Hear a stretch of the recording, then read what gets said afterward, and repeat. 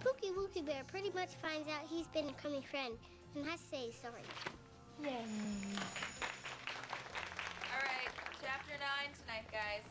Good job.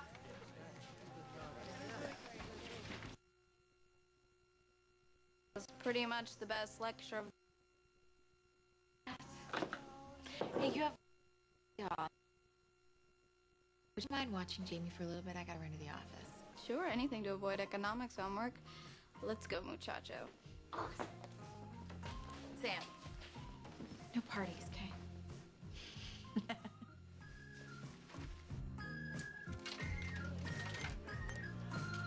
What's economics? That's how you make money. I thought that was called an allowance. No. An allowance you actually have to work for. Economics is easier. It's just supply and demand. Sounds complicated. No, this is your steak. You use it to buy your supply, which is what you just got. All you need to do, create a little demand. Come on, man, that's nasty. Bummer, huh? Good thing we got everything you want right there. I'll take some chips. $2.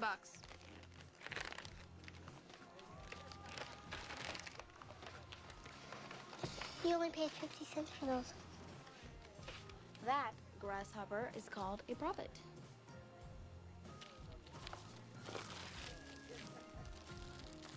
I don't have $2. It's okay. That's called a kickback. It's free. That is what you get when you're in cahoots.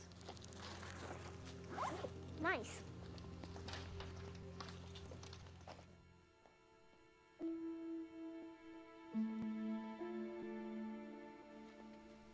Hey, you okay? Yeah. No. I have to write Keith's murder scene in the screenplay, and I don't know if I can do it. I just can't imagine people sitting in a theater eating popcorn watching Keith get shot to death. Maybe it can be more than that. Maybe, like in literature, a violent death can often be a catalyst for change or a lesson in humanity.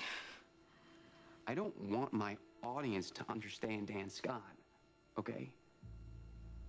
I don't want to make Dan Scott a more conflicted character for the sake of a more complex plot line.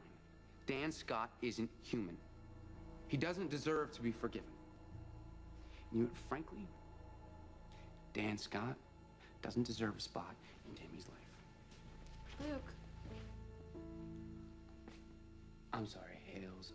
It's none of my business. My head's just been